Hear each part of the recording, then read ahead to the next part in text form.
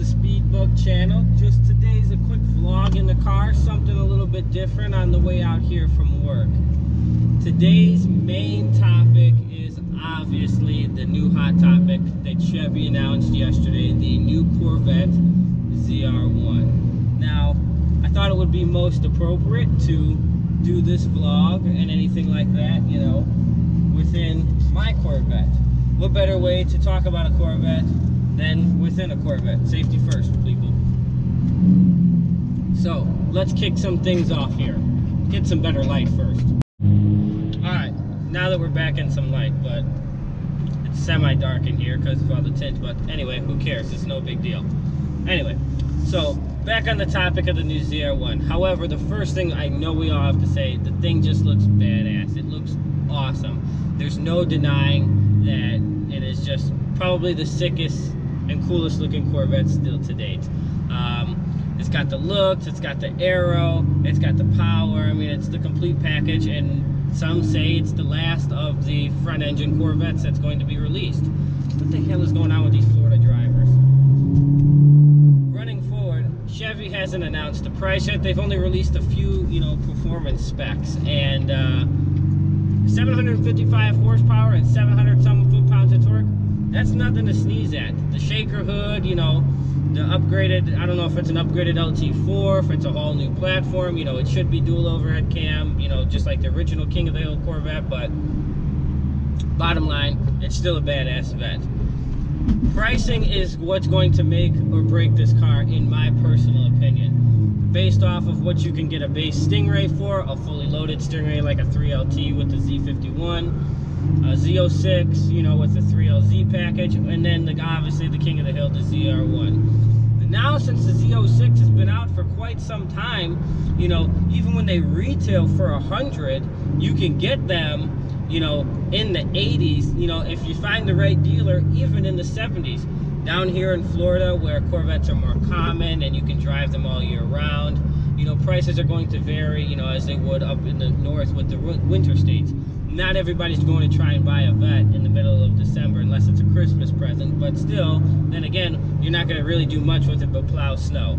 So let's be real. The bottom line is then you have the horsepower ratings. You can always pro charge your Stingray, and you can buy a brand new Stingray I've seen here in Florida, even though it's a 1LT, for 49 grand. Now 49 grand, that's a lot of car, and that's a hell of a car, and to be brand new, to get it pro charged for 49 grand, you can make 700 horse no problem with a good pro charger or an A&A kit or a Paxton or any of the kits that are out there. I mean, hell, even some Whipple and some, you know, some Roots blowers out there, you can make 600-700 horsepower, do a sticker on automatic, and do a 10-second quarter on street tires. Then you get to the Z06 package.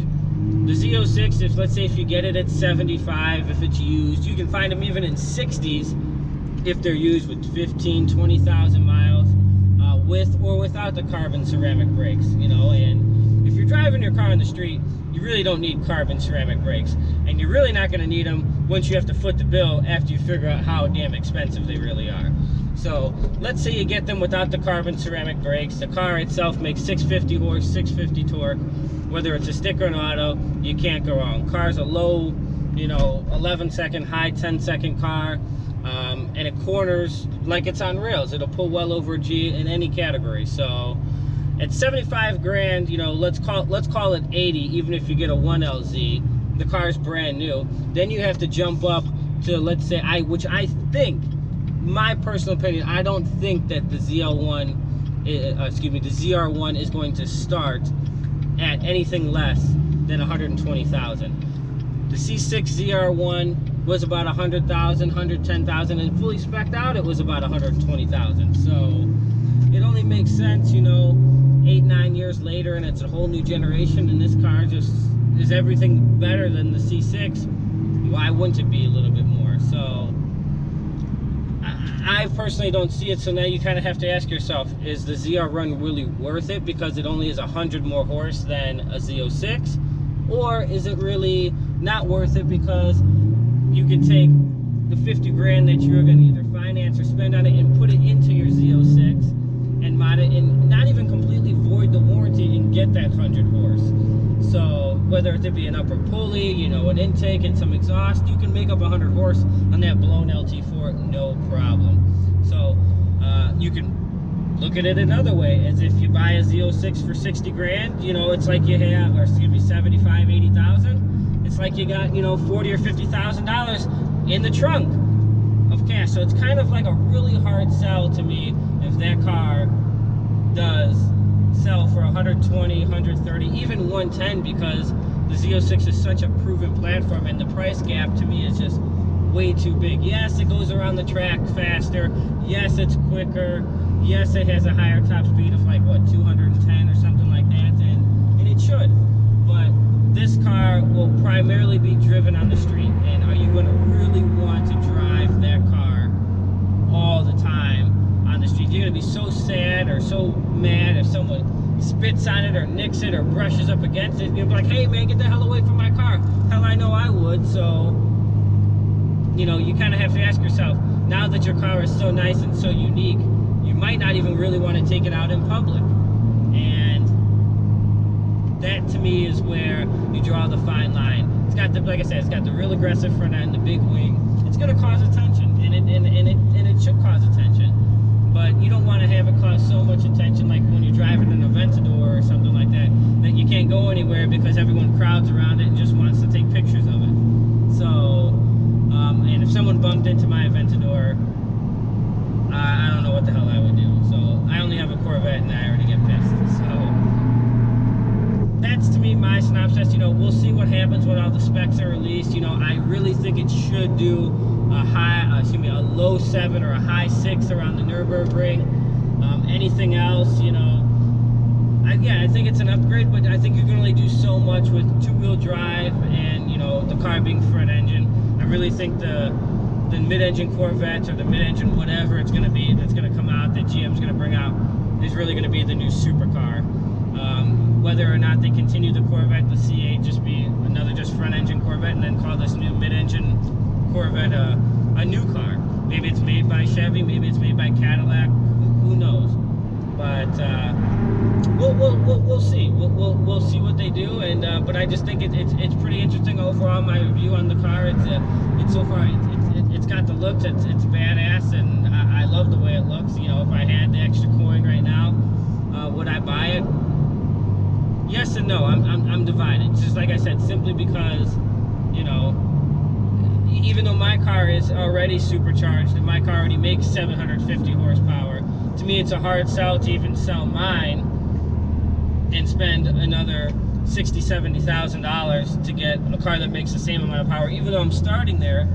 But it just goes around a turn a little bit quicker. But not everywhere I'm going around on the street I have to pull 1G or 1.2 G, so it's like, yeah, it's pointless. I can get 20,000, 30,000 miles out of my current tires. You're probably not going to get 30,000 miles out of ZR1 tires on the street, because I know Z06s barely get that. So it's a tough sell, but you know, you as the, you know, the buyer, you'll make the decision. You'll figure it out what it is that you want to do, and when GM releases all the pricing, I guess, you know, we'll really know, and that'll be the determination whether the car will be a success or it'll be a flop. In my opinion, I kind of think the C6 ZR1 at the time it was released, it was a complete flop. You know, you'd buy it for 100,000, and you know, 2 months later you couldn't even trade it in for 75. But today, where they're 55, 60, there's nothing else that's going to go around the track or that's going to really accelerate for 55 or 60 grand that's going to perform, look, and, you know, do all the things that a Corvette really should do, except have good interior in a C6. We all know C6 interior has some shitty interior, so there's nothing really, you know, much that you can do about it. But you know, the car's a performer, and that's what it do. I believe that Corvette focuses first and foremost on performance, then on luxury. You know, it's not a McLaren, it's not a Lamborghini, it's not refined like that, but it can hang with as far as the performances like that, where I think the other cars are kind of reversed the other way. So again, we'll see what happens when all the full details are released. You know, the 0 to 60s, the track times, you know, the quarter miles, you know, the braking, all that, and it'll be very interesting to see, you know, how much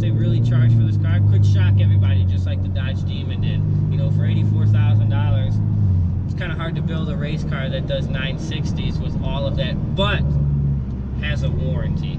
Power windows, air conditioning, power locks, you know, all of that. So we'll see. Anything's possible. That's my review. That's my synopsis. That's kind of what I think about the new Corvette ZR1. Overall, it is badass, but we'll see, you know, what GM has in store, and you know, and what they did for testing. I've seen multiple, you know, spy shots and that thing running around on the track, so it's got to be something good. So, but let me know what you guys think in the comments below or inbox, as you normally do, and I'll see if I can answer it sometime, and we'll go from there. Thanks for tuning in. Thanks for checking me out, and don't forget to subscribe, and we'll see you for another episode again on the Speedbug channel. Peace.